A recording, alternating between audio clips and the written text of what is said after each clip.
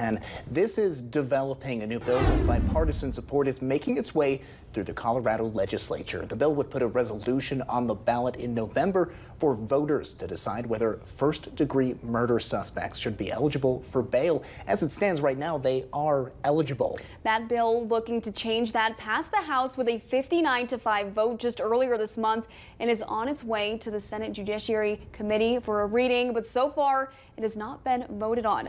11 News reporter Jared Dean spoke with lawmakers and the DA about the impact of this bill and brings us the story. The state used to have this policy in place, but when the death penalty was abolished in Colorado in 2020, so was this bail policy.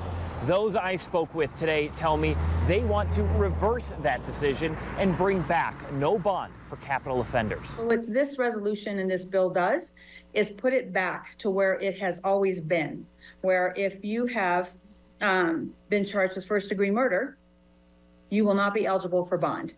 A bill moving its way through the Colorado government, if passed, will lead to a resolution that you will be seeing on your November ballot. Currently, in the state of Colorado, first-degree murder suspects have the right to have their bail set by a judge. One example, Nicholas Jordan is accused of shooting and killing 2 people in a UCCS dorm room. He's facing 2 first-degree murder charges and is currently in the El Paso County Jail with a $5 million bond. It's important that we know as a community that these defendants are in jail and not eligible for bond. Most of these crimes can be heinous crimes, and it's really important that we know that our communities are safe.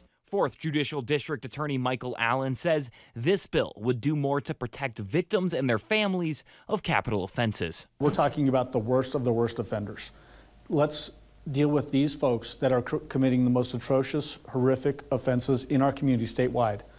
Let's make sure that we can hold those folks without bond. I reached out to all 5 representatives in the House who voted against this bill and did not receive a response. This bill will be seen again in front of the Senate Judiciary Committee next Monday, the 25th.